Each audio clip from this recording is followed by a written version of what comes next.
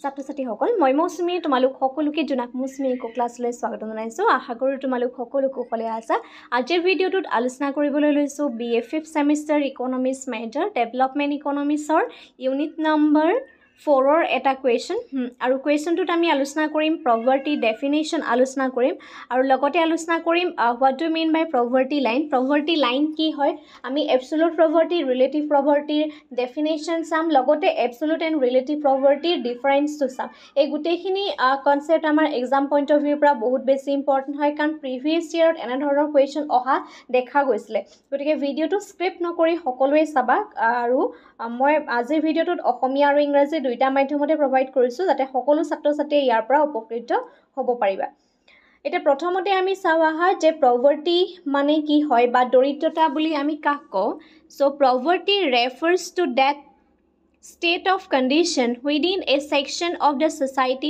find itself unable to fulfill the basic consumption necessities of life okay যে এজন ব্যক্তিয়ে তেওঁৰ জীৱনৰ যিখিনি ন্যূনতম প্ৰয়োজন সেই ন্যূনতম প্ৰয়োজনখিনি যেতিয়া তেওঁ ফুলফিল কৰিব নোৱাৰে তাৰমানে এজন ব্যক্তিৰ ন্যূনতম প্ৰয়োজন বুলি ক'লে আমি কি বুজো হাউচিং ক্লথ ফুড এই বস্তুখিনি যিখিনি বেসিক নেসেসিটি আছে এজন ব্যক্তিৰ সেই বেসিক নেসেসিটিখিনি যেতিয়া সেই মানুহজনে তেওঁ ফুলফিল কৰিব নোৱাৰে সেই কণ্ডিশ্যনটোক আমি কি বুলি কওঁ পভাৰ্টি সিচুৱেশ্যন বুলি কওঁ গতিকে এই কোৱা হৈছে যে poverty refers to the state of condition within a section of the society find itself unable to fulfill its basic consumption necessities of life so তেওঁলোকৰ জীৱনৰ যিখিনি বেসিক নেসেসিটিজ আছে কনজাম্পশনৰ সেই বেসিক নেসেসিটিজ খিনি যেতিয়া তেওঁ ফুলফিল কৰিব নোৱাৰে সেই কণ্ডিশ্যনটোকে আমি কি বুলি কওঁ poverty বুলি কওঁ ঠিক আছে নেক্সট কুৱেশ্যনটো হৈছে What do you mean by poverty line? Poverty line বুলি ক'লে আমি কি বুজো? Poverty line is the criteria which divide poor from the non-poor on the basis of either income per day average consumption of food. যোনটো আমি poverty line বুলি কওঁ সেই poverty line টো এনেধৰণে মেজাৰ কৰা হয় যে দৰিদ্ৰতা সীমাৰেখাৰ তলত থকা ব্যক্তি আৰু যিখিনি ব্যক্তি দৰিদ্ৰ সীমাৰেখা নহয় এই দুইজন ব্যক্তিৰ মাজৰ যোনটো ডিভাইড হ'ব এটা হৈছে BPL যোনটো দৰিদ্ৰ সীমাৰেখাৰ তলৰ that means below poverty line আৰু আনটো হৈছে above the poverty line দৰিদ্ৰ সীমাৰেখাৰ ওপৰত থকা যিখিনি ব্যক্তি সো BPL আৰু APL ৰ মাজৰ যেটো ডিভাইড কেনেকৈ ডিভাইড কৰিব গতে সেই ডিভাইডৰ যোনটো কাম কৰে হেতুৱে poverty line টোৱে কাম কৰিব so poverty line is the criteria which divide poor from the non poor on the basis of either money income or per day average food consumption কিহৰ ওপৰত বেস কৰি পেলাই কৰিব হয়তো সেই ব্যক্তি সকলৰ তেওঁলোকৰ যেটো ইনকাম হয় সেই ইনকামৰ ওপৰত বেস কৰি পেলাই তেওঁলোকে সেই poverty টো ডিটাৰমাইন কৰিব আইদাৰ আদাৰৱাইজ তেওঁলোকৰ যোনটো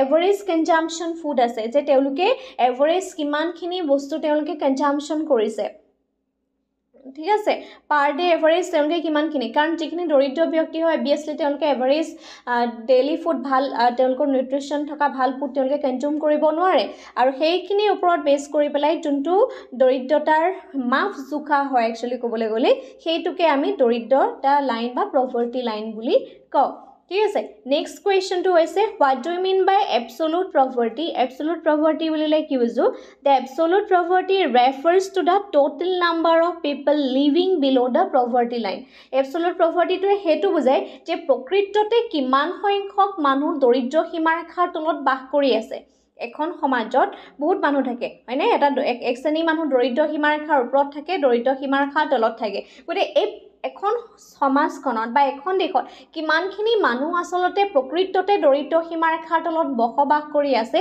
এই কথাটো বুজাবৰ কাৰণে আমি তাক কি বুলি কওঁ বা সেই povertyটোক আমি absolute poverty বুলি কওঁ so the absolute poverty refers to the total number of people living below the poverty line কি দৰিদ্ৰ সীমাৰেখাৰ তলত কিমানখিনি মানুহে বাস কৰি আছে মানে সেই দেশখনৰ টোটাল কিমান নাম্বাৰস অফ পিপল সেই দৰিদ্ৰ সীমাৰেখাৰ তলত বাস কৰি আছে সেই কনসেপ্টটো বুজাবৰ কাৰণে আমি কি কৰো absolute poverty কনসেপ্টটো ইউজ কৰো next question to hoise what do you mean by relative poverty কি হয় relative poverty refers to the poverty of people in comparison to other people, region or nation. যেতিয়া আমি এজন ব্যক্তিৰ লগত অন্য এজন ব্যক্তিৰ তুলনা কৰোঁ, আয়ৰ তুলনা কৰোঁ, বা এটা জাতিৰ লগত অন্য এটা জাতিৰ তুলনা কৰোঁ, এখন দেশৰ লগত অন্য এখন দেশৰ তুলনা কৰোঁ, ডেট মিনছ যেতিয়া আমি সেই মানুহবিলাকৰ বা এটা জাতিৰ বা এখন ৰাষ্ট্ৰৰ সেই আয়ৰ খিনি যেতিয়া আমি কম্পেয়াৰ কৰোঁ, ঠিক আছে, সেই কম্পেয়াৰ কৰাৰ ক্ষেত্ৰত আমি কি কওঁ, ৰিলেটিভ প্ৰপাৰ্টিৰ কনচেপ্টটো বা টাৰ্মটো ইউজ কৰোঁ। এতিয়া ইম্পৰ্টেণ্ট কুৱেশ্যনটো হৈছে যে এবছলুট প্ৰপাৰ্টি এণ্ড ৰিলেটিভ প্ৰপাৰ্টিৰ মাজৰ ডিফাৰেঞ্চ কি হয়, কাৰণ এক্সাম পইণ্ট অফ ভিউৰ পৰা ইয়াৰ ডিফাৰেঞ্চটো বহুত বেছি ইম্পৰ্টেণ্ট। ফাৰ্ষ্ট ডিফাৰেঞ্চটো হৈছে মিনিং, তাৰ অৰ্থৰ ক্ষেত্ৰত যদি চাওঁ, এবছলুট প্ৰপাৰ্টিয়ে কয় চ' it refers to the minimum need ডিটাৰমাইণ্ড for the property, যে দৰিদ্ৰতাৰ কাৰণে যিখিনি একেবাৰে it refers to the minimum needs ডিটাৰমাইণ্ড for property, একেবাৰে ন্যূনতম যিখিনি প্ৰয়োজন সেইখিনি বুজোৱা হয়। আৰু ৰিলেটিভ প্ৰপাৰ্টি কয় it implies the inequality in the distribution of income, আয়ৰ ডিষ্ট্ৰিবিউশ্যনৰ ক্ষেত্ৰত, ডেট মিনছ ইনকাম ইনইকুৱেলিটি, আয়ৰ যিটো বৈষম্যতা আছে সেই আয়ৰ বৈষম্যতাৰ বিতৰণটো সেই ৰিলেটিভ প্ৰপাৰ্টিত মেজাৰ কৰা হয় বা দেখুওৱা হয়, ঠিক আছে।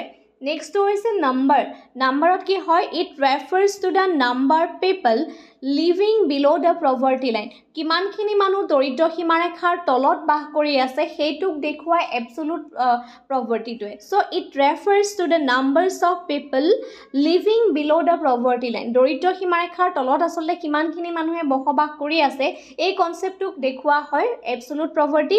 আৰু ৰিলেটিভ প্ৰপাৰ্টিটোৱে কি দেখুৱায়, it is the comparative study between two nation or society, দুটা মানে ধৰক নেশ্যনৰ মাজত বা দুখন ছ'চাইটিৰ মাজৰ যিটো কম্পেৰিজন হয় সেই কম্পেৰিজন ষ্টাডি কৰে। কিহৰ কম্পেৰিজন কৰে, ইট শ্ব'জ দ্য কম্পেৰেটিভ প্ৰপাৰ্টি, দৰিদ্ৰতাৰ যিটো কম্পেৰিজন হয় সেইটোক আমি ৰিলেটিভ প্ৰপাৰ্টিয়ে ষ্টাডি কৰে বা ৰিলেটিভ প্ৰপাৰ্টিয়ে বুজায়।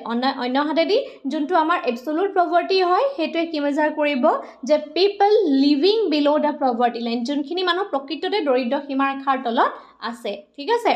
নেক্সটটো হৈছে মেজাৰমেণ্ট, আমি তাক কেনেধৰণে মেজাৰ কৰিব পাৰোঁ।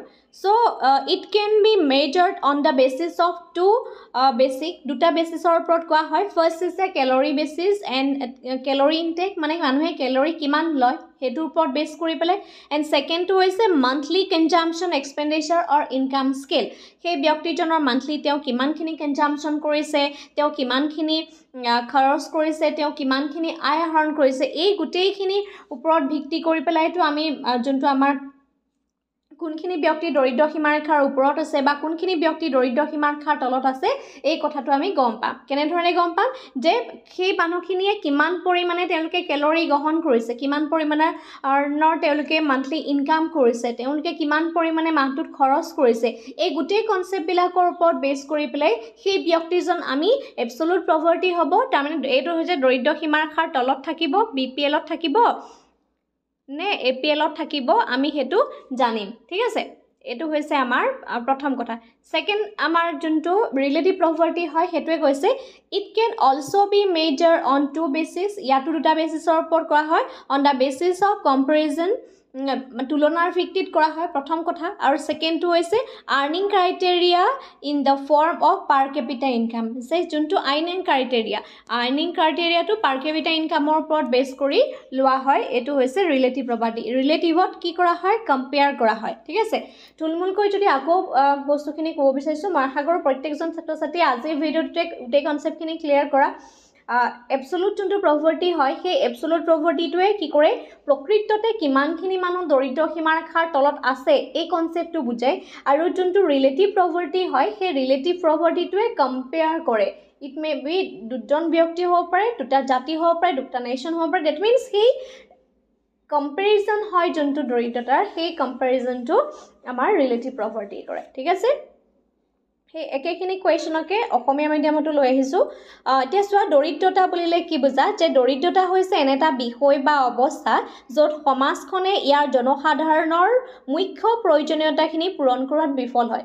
যে জনসাধাৰণৰ যিখিনি মিনিমাম নিডছ আছে, ঠিক আছে, যিখিনি নেচেচিটি নিডছ আছে, একদম বেছিক নেচেচিটি আছে, আটাইতকৈ বেছি প্ৰয়োজনীয় যিখিনি মানে যেনে ধৰা খাদ্য ক্ষেত্ৰত আমি ক'ব পাৰোঁ, বস্ত্ৰৰ ক্ষেত্ৰত ক'ব পাৰোঁ, বাসস্থানৰ ক্ষেত্ৰত ক'ব পাৰোঁ। গতিকে মানুহৰ যিখিনি বেছিক প্ৰয়োজন, আটাইতকৈ বেছি প্ৰয়োজন জীৱন নিৰ্বাহৰ কাৰণে, সেই প্ৰয়োজনখিনি যেতিয়া পূৰণ কৰিবলৈ বিফল হয়, সেই অৱস্থাটোকে আমি দৰিদ্ৰতা বুলি কওঁ।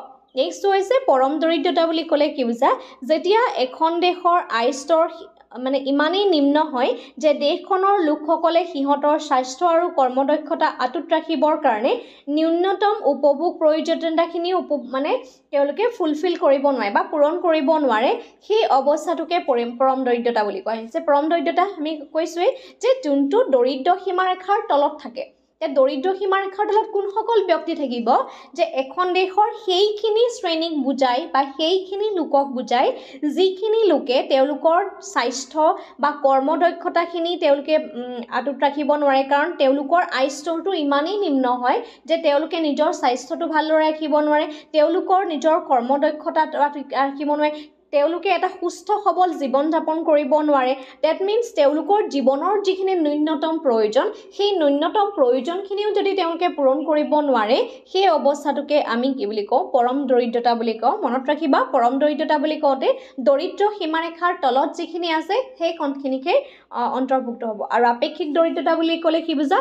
যেতিয়া বিভিন্ন লোকৰ আয়ৰ তুলনা কৰা হয় বা বিভিন্ন শ্ৰেণীৰ মাজৰ যেতিয়া আয়ৰ তুলনা কৰা হয়, তেতিয়া কিছুমান লোকৰ আনসকলতকৈ অধিক দৰিদ্ৰ হয়। এনে কিছুমান লোক আছে যে এচাম লোক অন্য কিছুমানতকৈ অধিক দৰিদ্ৰ, আৰু তাক আমি আপেক্ষিক দৰিদ্ৰ বুলি কওঁ। দুজন ব্যক্তি আছে, ধৰা এ আৰু বি দুজন ব্যক্তি, সেই দুইজন ব্যক্তিৰ মাজত তুলনা কৰিব লাগিব। এই দুইজন ব্যক্তি এনেকুৱা এজন ব্যক্তি যে ধৰা এই যোনজন ব্যক্তি, এই ব্যক্তিজন বি ব্যক্তিজনতকৈ বেছি দৰিদ্ৰ। ঠিক আছে, দুইজনেই দৰিদ্ৰ, কিন্তু এজনে অন্য এজনতকৈ কিমান দৰিদ্ৰ হয় বা সেই কনচেপ্টটো বুজাবৰ কাৰণে আমি আপেক্ষিক দৰিদ্ৰটো কনচেপ্টটো ব্যৱহাৰ কৰোঁ। আকৌ কৈছোঁ যে বিভিন্ন লোকৰ মাজত যেতিয়া আয়ৰ তুলনা কৰা হয় বা বিভিন্ন শ্ৰেণীৰ লোকৰ মাজত যেতিয়া আয় তুলনা কৰা হয়, তেতিয়া আমি দেখিবলৈ পাওঁ যে কিছুমান ব্যক্তি অন্যসকলতকৈ দৰিদ্ৰ হয়। সেই যুগটোক আমি কি বুলি কওঁ? আপেক্ষিক দৰিদ্ৰ বুলি কওঁ। এতিয়া দৰিদ্ৰ সীমাৰেখা কি? যে দৰিদ্ৰ সীমাৰেখা হৈছে যে দৰিদ্ৰতা চিনাক্তকৰণৰ কাৰণে বা দৰিদ্ৰতাৰ জোখ ল'বৰ বাবে যি মাত্ৰা বা নিৰিখ এটা উদ্ভাৱনৰ প্ৰয়োজন হয়, আৰু সেই মাত্ৰা বা নিৰিখটোকে আমি দৰিদ্ৰ সীমাৰেখা বুলি কওঁ। এতিয়া নেক্সট কুৱেশ্যন, যে আপেক্ষিক আৰু পৰম দৰিদ্ৰতাৰ পাৰ্থক্য লিখা। যে আপেক্ষিক দৰিদ্ৰতা আমি কাক বোলো আৰু পৰম দৰিদ্ৰতা আমি কাক বোলো? চোৱা, ইয়াৰ দ্বাৰা দৰিদ্ৰতাৰ বাবে নিৰ্ধাৰিত প্ৰথম কথাটো হৈছে আপেক্ষিক দৰিদ্ৰতা। আপেক্ষিক দৰিদ্ৰতা কি হয়? যে আপেক্ষিক দৰিদ্ৰতাৰ দ্বাৰা নিৰ্ধাৰিত যিখিনি ন্যূনতম প্ৰয়োজনখিনি বুজোৱা হয়। অন্যহাতে ৰিলেটিভ যোনটো বা আপেক্ষিক দৰিদ্ৰতা হয়, সেই আপেক্ষিক দৰিদ্ৰতাৰ দ্বাৰা আয় বিতৰণৰ বৈষম্যতাটো বুজোৱা হয়। যে পৰম দৰিদ্ৰতাৰ দ্বাৰা দৰিদ্ৰতাৰ বাবে নিৰ্ধাৰিত যিখিনি ন্যূনতম মানে ধৰা প্ৰয়োজন, সেই ন্যূনতম প্ৰয়োজনখিনিক বুজোৱা হয়। আৰু আপেক্ষিকৰ দ্বাৰা কি হয়? আয় বিতৰণ। আকৌ কৈছোঁ যে পৰম দৰিদ্ৰতাৰ দ্বাৰা দৰিদ্ৰতাৰ বাবে যিখিনি নিৰ্ধাৰিত ন্যূনতম প্ৰয়োজন, সেই ন্যূনতম প্ৰয়োজনখিনিক বুজোৱা হয়। অন্যহাতে আপেক্ষিক দৰিদ্ৰতাৰ দ্বাৰা যে আয় বিতৰণৰ বাবে যিটো বৈষম্য, সেই বৈষম্যটো ইয়াত বুজোৱা হয়। নেক্সট পইণ্টটো হৈছে যে ইয়াৰ দ্বাৰা দৰিদ্ৰ সীমাৰেখাৰ তলত বাস কৰা লোকৰ সংখ্যা বুজোৱা হয়, যে কিমান সংখ্যক লোক প্ৰকৃততে দৰিদ্ৰ সীমাৰেখাৰ তলত বাস কৰি আছে। অন্যহাতে আপেক্ষিক দৰিদ্ৰতাৰ দ্বাৰা দুটা জাতি বা সমাজৰ মাজৰ দৰিদ্ৰতাৰ অৱস্থিতি বুজোৱা হয়। ঠিক আছে, কি হয়? যে পৰম দৰিদ্ৰতাৰ দ্বাৰা দৰিদ্ৰ সীমাৰেখাৰ তলত বাস কৰা লোকৰ সংখ্যাটো বুজোৱা হয়, আৰু অন্যহাতে আপেক্ষিক দৰিদ্ৰতাৰ দ্বাৰা দুটা জাতিৰ মাজৰ যিটো তুলনা, সেই তুলনাটোৰ বা দৰিদ্ৰতাৰ অৱস্থিতিটো দেখুওৱা হয়। ঠিক আছে, নেক্সট পইণ্ট।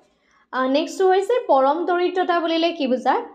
পৰম দৰিদ্ৰতাৰ আৰু এটা আছে ভিত্তিটো কি? যে ইয়াৰ ভিত্তি আমি দুটা ধৰণে জুখিব পাৰোঁ। প্ৰথমতে হৈছে কেলৰি গ্ৰহণ, কিমান পৰিমাণে তেওঁলোকে কেলৰি গ্ৰহণ কৰিছে।